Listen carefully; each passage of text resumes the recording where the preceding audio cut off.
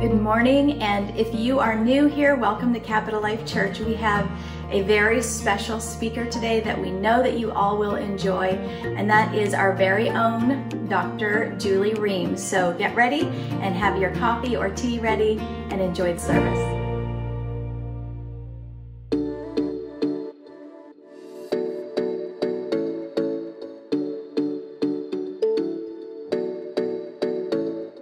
Hi, my name is Darrell Fisher. I'm a videographer and a video director here at CLC, and I've been here for about 2 years now, coming up on 2 years, maybe 2.5. But so in high school, I was very much a jack of all trades. I did a little bit of everything. You know, I was on the basketball team, on the football team, you know, was a manager for volleyball, you know, I was a theater kid, you know, nerd, you know, studying all the time. So, and I was in all the little cliques and all that type of stuff. So it was very much you know, I just was everybody's person. You know, I was always around somebody. Everybody knew me in high school and knew me for being like the loud, boisterous, almost like class clown type of person. But once everything opens up and, you know, the world is back to a little bit of normalcy, I would love to go to either Italy or Japan or both. You know, just make it a back-to-back thing, just go both ways.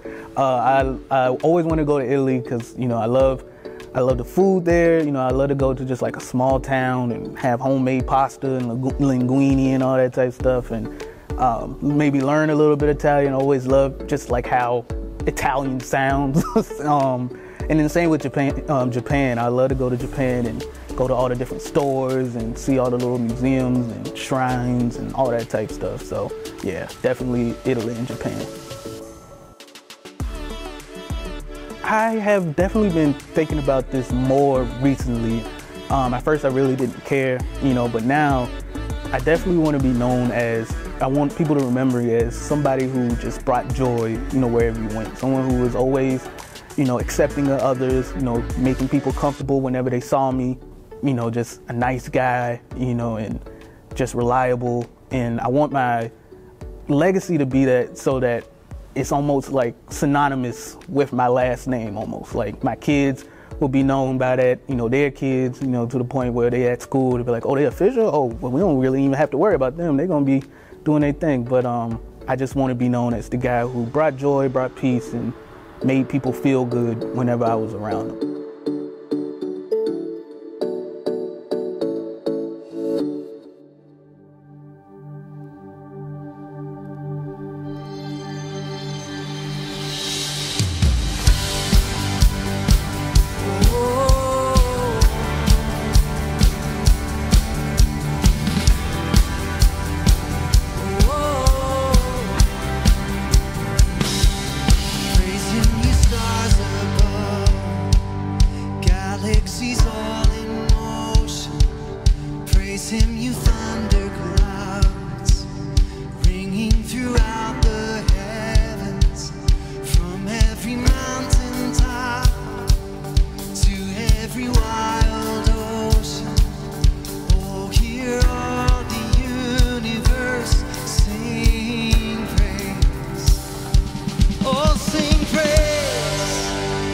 Everything that breathes, all the earth proclaim, great is the Lord our God, praise him forever.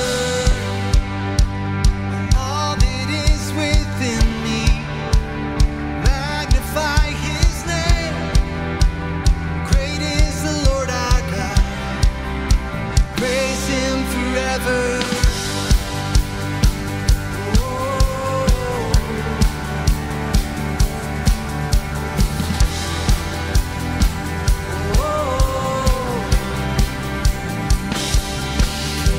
You be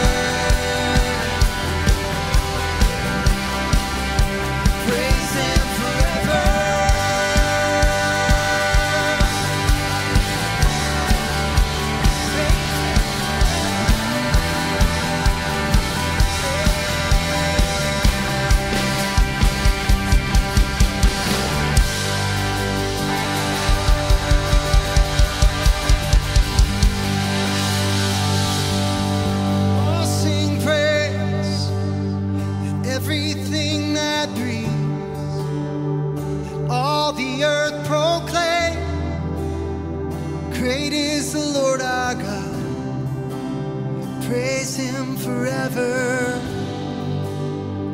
All that is within me, magnify his name. Great is the Lord our God. Oh, oh,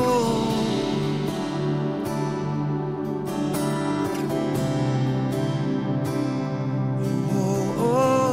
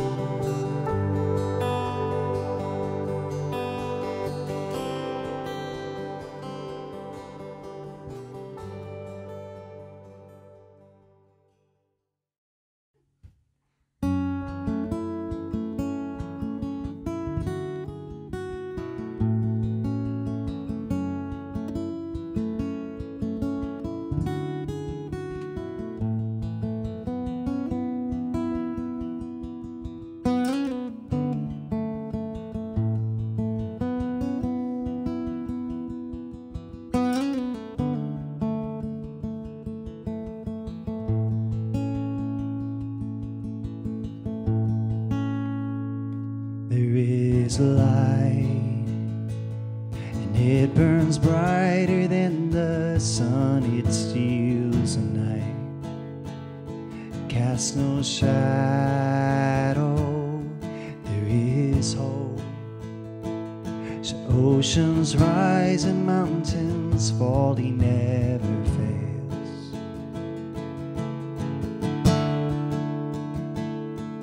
So take heart that His love lead us through the night. Hold on to hope. Take courage again.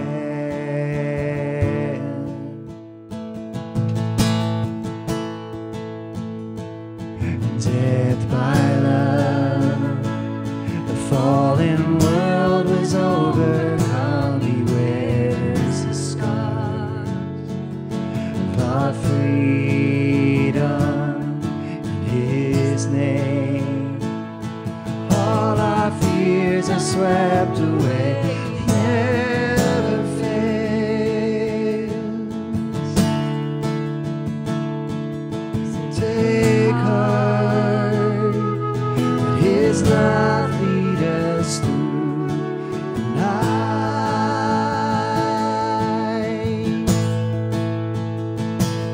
Hold on to hope. Take courage again. So take heart that His love lead us through the night.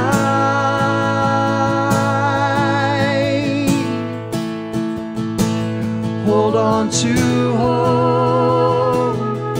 Take courage again.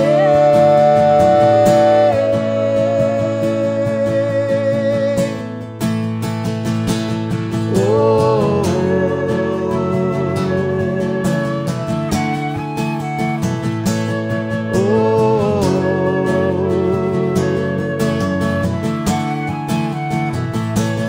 Oh,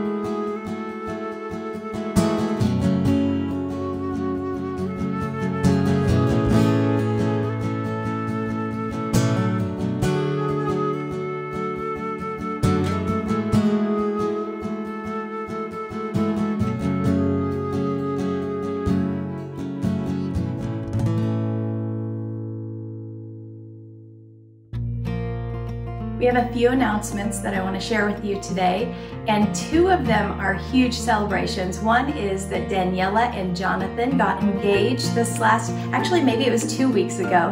And so congratulations to them. And also Jenny and Mario Martinez had their baby, little Oliver Daniel, and he is so precious. He came early, very early, but he's very healthy and strong and at home, so they're all enjoying each other as a family. It's just so wonderful. So congratulations to the Martinez family. And also the men had an amazing breakfast yesterday, and we are kicking off as a church a prayer time where it is a time to reset and reboot and rebuild. And we're praying for our country as it is going through so much transition right now, and praying, of course, for our President and First Lady as we've just found out that they have coronavirus. But we are just trusting the Lord. We know that He is good. And so join us in this prayer effort. You can find all the information on our website as well. And then also the Above All Else Ministries retreat has begun, and we are going through the book of Proverbs. We have a video each week. We encourage you to join us. You can find all of our information on our social media, Above All Else Ministries. And also, we're excited to let you know that we're going to be having a movie night. It will be an outdoor movie in the parking lot. It will be The Return of Mary Poppins, which is such a fun movie if you've never seen it. So we're going to do that on October 17th at the church in the parking lot. So come early so you can set up your blanket and your chairs, and we will have popcorn and pop. So it's a Poppins, popcorn, and pop night. And it starts at 6:30, and then we'll start the movie at 7. So don't come late because you'll be setting up in the dark, and we want you all to have really great seats. And so I think that's it for announcements, but we're just so thankful for you, and because of your tithes and offerings, we are able to do what we do. And I really do encourage you to pray about your giving. Pray for us as a church. This is, of course, a challenging time. And so let me pray for you now as you give. If you wouldn't mind just pausing your computer and giving online, you can go to Capital Life Church. No, it's capitallife.org. But also, for the movie night, we want you to RSVP, and I forgot to mention that. So that would be capitallife.org/movie night. So let me pray for you as we're about to give in the offering. Father, we pray that you will bless each person. First of all, we are just so thankful for your faithfulness in carrying us through this unusual time. We know that you are our source, and we pray for every individual going through this right now, that you'll just bless them, that you'll encourage them, and that you'll provide. So we pray you'll bless this offering. In Jesus' name, amen.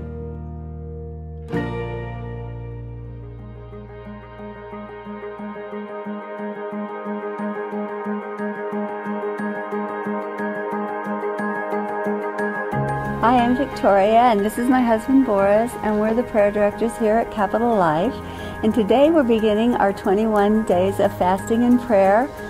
We hope that you'll join with us to just consecrate yourself before God so that we can all be completely ready to move into the next season of our lives personally and in the life of our church and our country. And during this time, church, we're going to focus on three themes. We're going to focus on reboot, reset, and rebuild. It's going to be a great time of renewal. We're going to start today, and we're going to go all the way to October 25th, where we're going to celebrate with a worship night. Come on, church, join us in the prayer and fasting for Capital Life Church.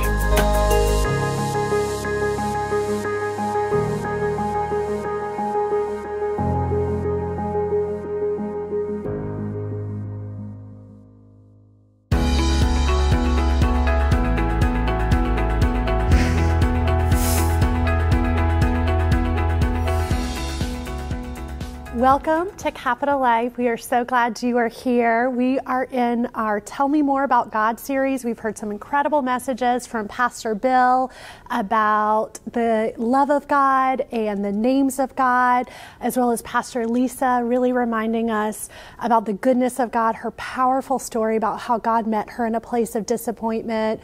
We heard a few weeks ago from Pastor Andy about what it means to be a relational God and how he calls us to do the same. And today we're going to talk about the subject of the God of hope. As you can see here, he calls himself in Romans 15:13 the God of hope. He says, "May the God of hope fill you with peace and joy as you trust in Him, so that you may overflow with hope as He fills you with the Spirit. So what does that mean, that He is the God of hope, and what does it look like to live a life that overflows in hope? We're going to unpack that today, but wanted to share a recent study with you first. It's actually the Snyder Hope Scale. You can actually Google that if you're interested. It's 12 questions that you can take to gauge your hope level. And what this study found was there was a direct correlation between people's hope levels in all different other areas of their life. I love it when social science backs up biblical truth. And what they shared was that people that had higher hope levels had better mental health overall. They performed better at their jobs. They had way better medical histories and lived longer, as well as better relationships and social interactions, and had overall well-being. So we're going to look at today what it means to live a life, as the scripture calls us, overflowing with hope. If you'll pray with me. Father God, we just thank you that you call yourself the God of hope in Scripture, and that you pronounce over us that you desire to invite us into a life that is overflowing with your hope. So we just pray that you would lead us today. We just thank you so much for your word. We just pray for empowerment from the Holy Spirit. I just pray, God, that you would touch each and every person that is listening. I pray that you would be reminding us how personal you are, how much you love us, how you want to walk through every step of this life with us, and how you want to infuse your hope inside of us. We love you, and we pray all these things in Jesus' name. Amen. I wanted to share with you a story about a woman actually here at Capital Life, and she gave me permission to share her story. It actually has some heavier parts to it, but I think there's such a powerful message within it, and reminds us about what we just read about, the God of hope, how He intervenes in our life, how He wants to speak to us, how personal He is. We'll call her Katie. I actually met with Katie this week, and she was sharing with me several years ago, she was in a place where she would call herself hopeless. She had just really learned some devastating news that she just looked at me and with tears in her eyes said, I just didn't think I had the strength to make it through the next several years. She actually got to a place of such hopelessness that she was contemplating suicide. She said she started researching jumping off the Woodrow Wilson Bridge, and even went to Home Depot and purchased a rope that she kept in her garage. She did not tell her husband. She didn't tell any of her friends. They knew that she was walking through a harder time, but interestingly, her husband, right before this, had invited her to come to church. He had started watching church on TV. God uses all different kind of things. We love the internet. We love how God can come and meet people exactly where they are in their homes. He had just been flipping through the channels, stopped. He similarly was walking through a really hard season, and he just stopped and started listening to this message. And he said, you know what? I think that we should give God a chance. I think we should try that church down the road. She says, if I'm being honest with you, I had no interest in going to church, but he seemed like he really wanted to, so she was like, you know what, I'll try it. She said when she walked in the sanctuary, she began to flood with tears. She said, I didn't know the words to describe it back then, but the presence of God overwhelmed me in such a way that I was enveloped in His love. The hopelessness that I was feeling, I was still battling it. You can love God and have an encounter with Him and still be walking through pain and struggle. But she said as they sang the worship song, she just felt like liquid love was flowing over her. She began to go to church, but she was still in that place of battle, and she began to ask God to show up in her life. She ended up sharing with a pastor just some of the circumstances that she was walking through, and he was able to encourage her. He prayed over her and just reminded her how personal God is, how much He loved her, how He saw her circumstances. He remembers her, that it was no accident that she had walked into that church, that she had encountered God there, that He still had a plan for her life. But she said the phrase that stuck out to her most in that conversation was, he encouraged her, hold on to hope. He said it over and over and over, hold on to hope. And so she left that day trying to dig deep in that place of saying, even though there's places that I feel hopeless, even though I don't feel like I have the strength to walk through these circumstances, I'm going to try to hold on to hope. Well, later that week, she and I actually went to, it was a fundraiser for a wonderful organization here in Arlington that raises money for domestic abuse. And it was a breakfast, and they had all these different tables around a ballroom, and the tables were named different encouraging words. Well, guess what table she and I got sat at? The table that we got sat at was called Hope. And she had told me what that pastor had said over her, and she had told me, I'm just really trying to hold on to hope.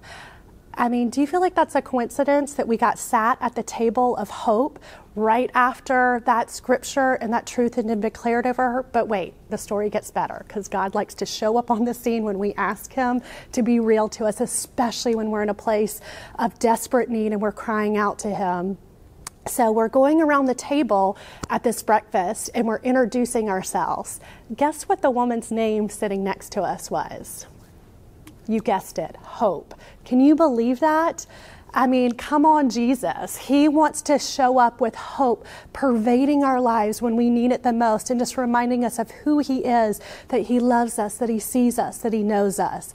But the story does not end there, because that's just how good God is. She was actually at a kickball tournament later that week, because her husband plays on a kickball league, and they were short players that week, so they needed every single person to be out on the field. And one of the players had his dog with him. So he comes up to Katie and says, will you hold on to my dog? I'll give you one guess on what her dog's name was. Her dog's name was Hope. I kid you not. And the phrase that the pastor had said a few weeks ago of hold on to hope, those were the words that he said. He said, can you hold on to hope? But then he added even a caveat, because the dog was really rambunctious. He says, hold on to hope tightly. And she said in that moment, she just knew that she knew that she knew that the living God was speaking to her, that he had had that pastor speak those words over her, that he had sat her at the table of hope, that the woman next to us was called Hope, and then he had some random guy who I don't even know if knew Jesus said, hold on to hope tightly. God will speak through as we're listening, as we're looking for hope. And I'm going to fast forward 3 years later in her story. I was with her this week. And just to be real, she's still walking through a time of struggle and trial. Sometimes our circumstances don't just magically get better, but God gives us an internal strength and character and gives us his presence to walk through them. She started tearing up again when she was talking to me, and she said, if I had not chosen to go to church that day, and if I had not listened to the words of that pastor and seen how God showed up in my life in this area of hope, I honestly don't know if I would be here today. And I had just shared with her that I was going to be sharing a message on hope, and she gave me permission to share her story, because she said, you know what? I feel like there's so many others out there that need to hear you too can hold on to hope when you feel like things are desperate, when you feel like things are too much, when you don't know where to turn. The living God wants to be, just as it says in Romans 15:13, the God of hope, and empower our lives, as it says in that scripture, to overflow with hope through the power of his Spirit. So just wanted to encourage you in that today. What area do you feel like you need hope in? And sometimes we're going through life so busily that we don't even notice that our heart is discouraged, or that we're not believing with the same level of faith or contending in the same way that perhaps we have in different seasons. Some of you, as soon as I asked that question, you would know exactly immediately what area. Maybe it's your marriage you're wrestling. It's either in a harder place, or you're having the same fight over and over again and you don't know how to get out of it. Maybe you're wrestling in a season of singleness, which I'll share with you a little bit about my journey in a minute in that area. Maybe it's financial. Maybe it's this pandemic. I mean, how many of would have guessed that in 2020 we would still be in a global pandemic and all the different repercussions? It just wears on your heart. They say that mental health resources are being requested more than ever in the past 20 years because there's a desperate need for hope. How much more do we need supernatural hope from God to see things from His perspective, to be reminded of who He is? So I want to talk to you today about how do we hold on to hope. And that's actually the name of my message, thanks to the kickball guy. He named my message. First, hope is a choice. There's a quote by Brené Brown that says, like most people, I always thought of hope as an emotion, like a warm feeling, a feeling of optimism and possibility. I was wrong. I was shocked to discover that hope is not an emotion. It's actually a way of thinking or a cognitive process. Recently, I did a study by Carolyn Leaf. It was actually a group of women here at Capital Life, and we studied her book, and she talks about hope in there and talks about it being a lens through which we choose to see life. And John Calvin, who was a theologian in the 1500s, had an analogy that I love. He talked about how Scripture is like glasses, and you put on glasses and you're able to see the world rightly. I remember the very first time that I ever put on glasses, back many years ago. I didn't even realize that I had poor sight until I put on glasses, and I was like, oh, all of a sudden I could see the leaves in the tree before they were kind of green blobs. And in a similar way, sometimes we don't even realize that we're not seeing rightly or seeing the full picture or the clarity until we look through the lens of Scripture. And Scripture invites us to see through the lens of hope. There's a quote by Bill Johnson that says, any area of life that we are not seeing through the lens of hope, we're actually believing a lie, because the God is the God of hope, and He wants to infuse hope into those situations. The biblical definition of hope is not wishful thinking, as in, I hope this happens, but rather it is defined as joyful and confident expectation. We can look for the goodness of God even in the hardest situations. And Pastor Lisa shared about that a few weeks ago when she shared her testimony of her miscarriages and how she had to, in that place, choose to cling to hope. And it wasn't easy. You can know something cognitively, but to choose it, I believe, is costly, which is actually my second point. Hope is costly.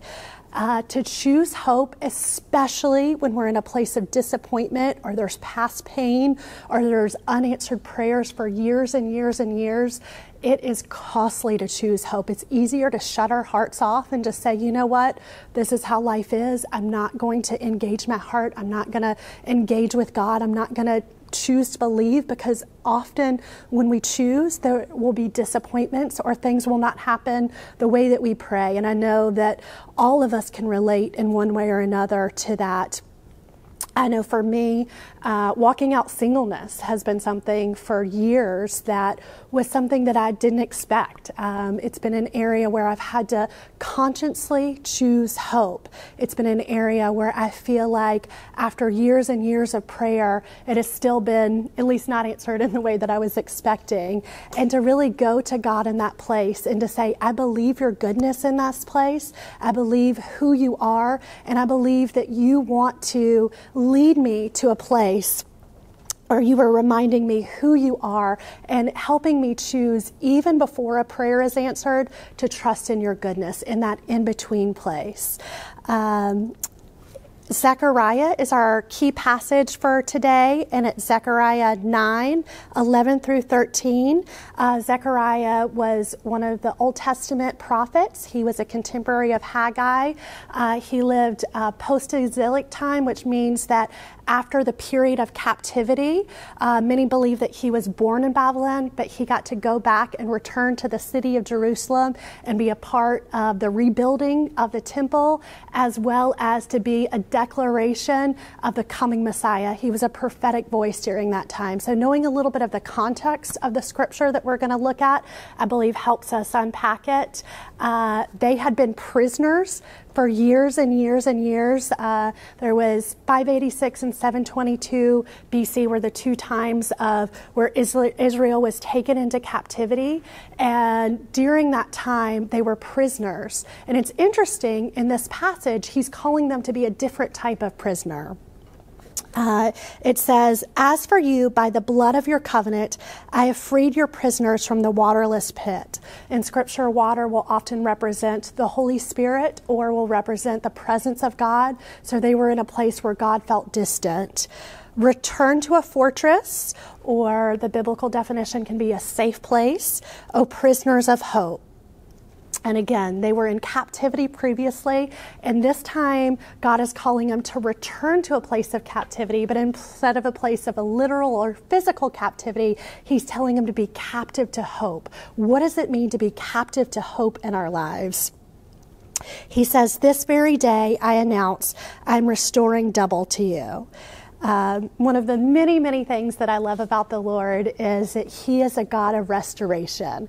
That is who he is. That is his character. Whenever you have walked through devastation or loss, the Lord always wants to rebuild. There's always an invitation. Romans 8:28 we've heard about in the recent weeks. John Ballinger shared that was one of his favorite verses, as well as both Pastor Bill and Lisa have preached on, just that the Lord promises he will work all things together for the good of those that love him. And I believe that that is a promise for us today. We start to look for, how is God's hand at work in this place? And again, it doesn't mean that the situation in and of itself is good, but we're looking for what God is doing and what he is saying in the midst of it. The last part of that scripture says, "For I have bent Judah as my bow, and I have set Ephraim as its arrow." When you look at the definition for Judah, it actually means praise, and the definition for Ephraim means strength. And so there's a direct correlation between praising God and receiving his strength. One of them is the bow, and the other is the arrow. When we are praising God, and I think especially before the answer comes, then we are able to receive his strength in that place. Or as the scripture that we started out with, Romans 15, talks about, a supernatural infusion of hope in that place. Proverbs 13:12 says, "Hope deferred makes the heart sick, but a longing fulfilled is the tree of life." What areas of your life do you feel like hope has been deferred? What areas have you had past disappointments? Have you had places of pain? Have you had places where God hasn't come through, at least not in the way that you've expected? We need to take a gauge on our heart and see if there is any offense towards God. God can handle us being raw and real before him. What he wants more than anything is our hearts. And looking and seeing, is there any way that I've distanced myself from God? Is there any way that him not answering a prayer, or circumstances that I walk through, or loss that I've experienced, has affected my trust level with him? One of the things that has helped me, I mentioned my singleness earlier, is that we can be in a place where we don't understand fully. There's a scripture that I love that in Philippians 4:7, and it says, "The peace of God, which passes all understanding, will guard your heart and your mind in Christ Jesus." And I think about that scripture, and it's saying, if you have to choose between peace and understanding, peace actually trumps or is better than understanding. So often we want to understand why something happened, and that's totally natural, totally normal, but we just can't camp out there, because there'll be things that we will never fully understand this side of heaven on why certain things happen or why God would allow that. I believe that God is grieved over so much of the suffering, and so much of it is the misuse of free will. But there's also things that I don't understand, why somebody wasn't healed in a situation. I know my older brother has actually walked through manic depression for years, for close to 30 years now, and it has been something that I've prayed and contended for. Our whole family has fasted and sought the Lord over, and he's definitely had times where he's been more stable. He lives in a group home in North Carolina. Unfortunately, right now, he's actually in the mental hospital because he's had an episode recently, and that's one of those areas that I just don't understand. I don't fully understand why he's having to walk that out here on this earth. I don't understand why he hasn't had healing. But I do understand that this world is not his home and that he was not made for this place. There's a scripture, Hebrews 13:14, that says, "This world is not our permanent home. We are looking forward to a home that has not yet come." And I believe that my brother Christopher helps me understand that scripture in a way that I never naturally would. He and I love to talk about, when I go visit, Revelation 20 through 22. If you are having a hard week, I encourage you to go check those passages out. It's about the new heaven, the new earth. It talks about how we will receive a new mind and a new body. And whenever I read the word new mind for him, I just tear up thinking about he is going to be fully healed. He is going to be fully himself, who he's always meant to be. And he had to walk through a suffering on this earth that I'll never fully know. I understand it from a place of loving him. But one of his favorite books is actually The Last Battle. For you C.S. Lewis fans, he read this book when he was younger and always remembered the ending. C.S. Lewis makes a powerful analogy about how this world is really just the cover and the title page, but the real story begins in eternity. That's the story that we were made for. And so I was going to visit Christopher one day, and he was just having a harder day, and he asked me if we could go to Barnes & Noble and go buy the book, The Last Battle. So we went and bought it, and he said, "Will you read me the last page?" So I'll read you what I wrote him, or what I read to him, and I just want you to think about this for your life, because this world truly is not our home, and when we make it our home, we see through a skewed lens, but we're able to have hope in who God is and what is to come and the real place that we were made for when we remember that this is just the title page. It says, "But for them, this was just the beginning of the real story.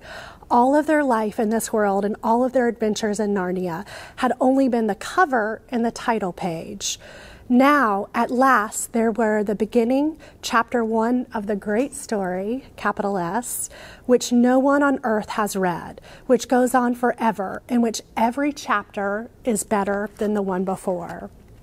And he and I both had tears in our eyes as I was reading that to him. And then I'll never forget what he said to me next. He asked me if I could reopen the book again and if I would read it to him again. It was like he was renewing his mind in that place that this world is not his home. And then by that point, I lost it. I was like in tears, and we were both talking about what it'll be like to be with Jesus and to be reunited, and that he'll be fully well and we'll have our glorified bodies. Praise the Lord.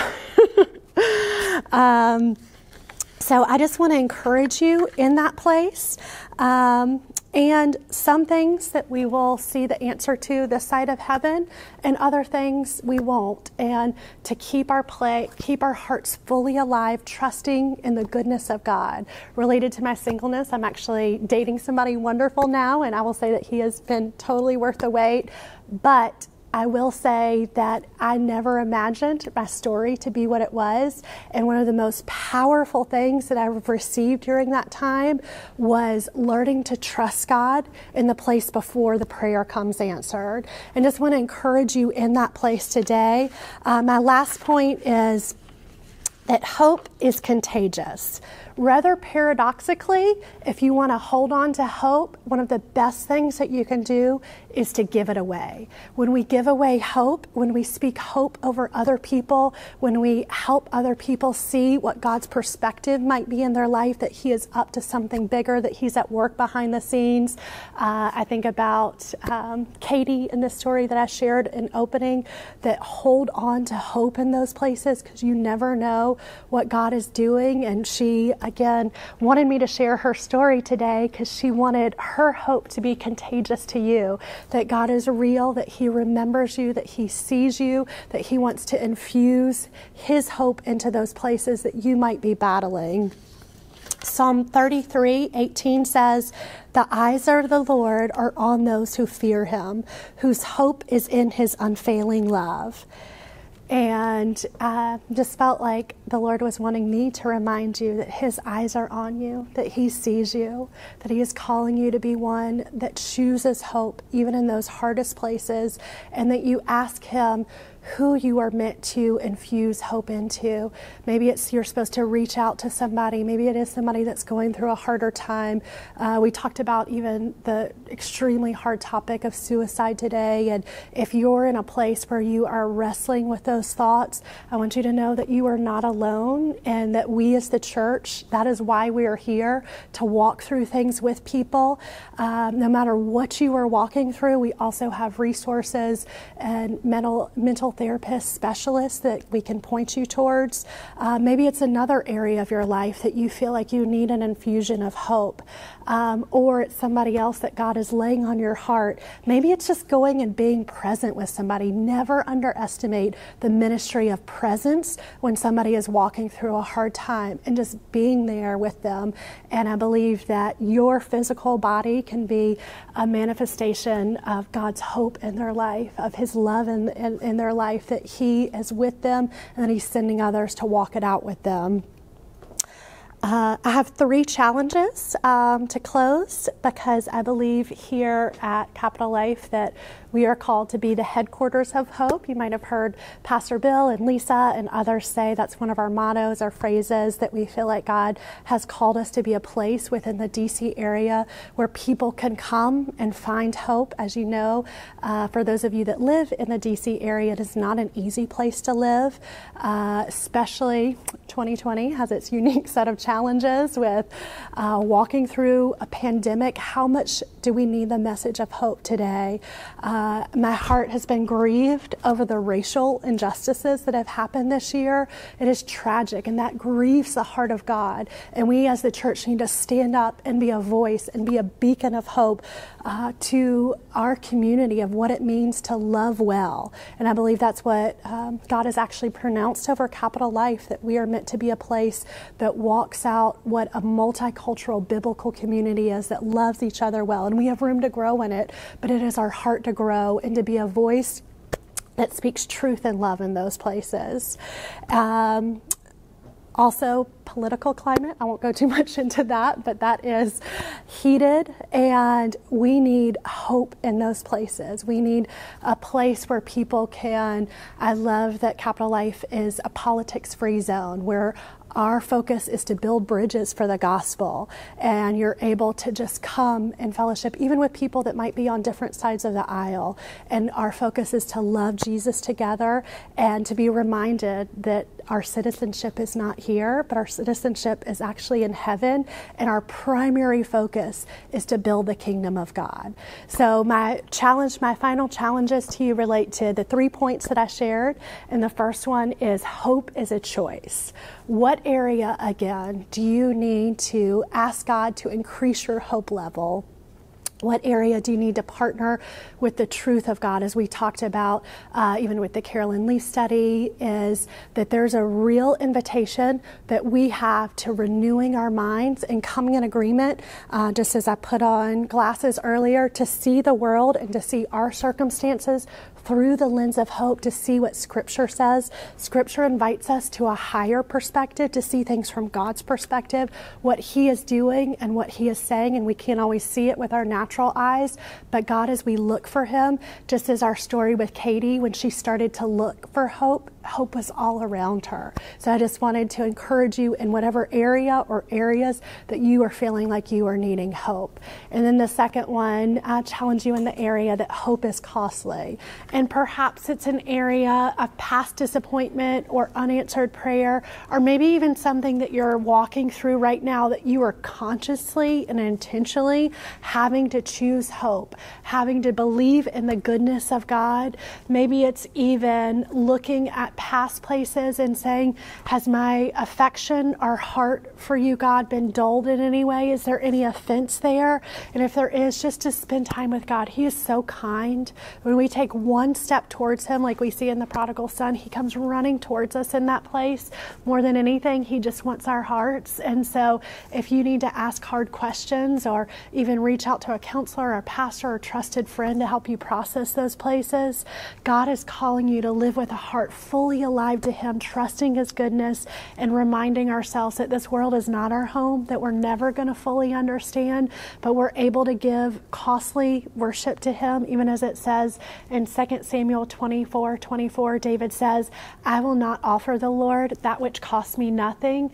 We're able to choose to worship him even in those places before the answered prayer comes, even when we don't have full understanding. And then last but not least, hope is contagious. Who might God calling you to speak his hope, to see things from heaven's perspective? Maybe it's, as we talked about, the ministry of presence, and it's just walking along somebody or being with them in their place of pain. Never underestimate what a gift that is. I think Jesus modeled the ministry of presence to us. And asking God, who am I meant to reach out to at this time? Who am I meant to share? Maybe it's even being a part of a group here or being a part of one of our outreaches where we get to practically demonstrate the love and hope of God. So just challenge you to ask God, who am I meant to be that source of hope? Even as we heard about in Katie's story, one of my favorite things about Katie's story is God speaking to her, but also God delights to use us to be physical representations and to speak his hope. She had the pastor that spoke his hope. She had the lady that just by introducing herself, and even the person that sat us at that table, and then the kickball guy that said, hold on to hope tightly. God may want to use you to be that same anointed voice in somebody's life, which is actually Father God speaking to them. So if you'll close in prayer with me.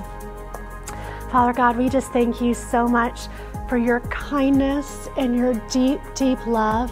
I thank you that you know us, that you remember us, that you want to walk through every step of life with us. We just thank you for your promise in Romans 15:13 that you want to help us overflow with hope by the power of the Holy Spirit. So I just pray that over each and every one of us right now. I just thank you so much for Capital Life Church. Lord, I thank you for the term that you have spoken over us to be a headquarters of hope, and I pray that you would continue to use us in such powerful ways to be a beacon of light and hope to this community, to the DC area. Lord, we just thank you for what you are doing and what you are saying in our life, and we just pray that you would help us renew our minds as you call us to in Romans 12, that we truly would see this world, what we're walking through, in you through the lens of hope. We love you, and we pray all these things in Jesus Christ's powerful and holy name. Amen. Thanks so much for joining us today.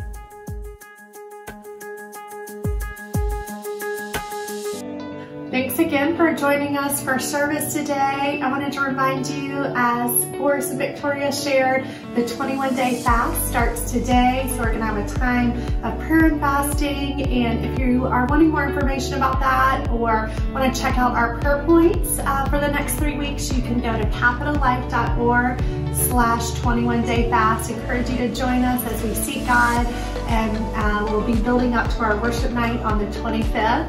Also wanted to invite you to our virtual foyer, which happens right now after service.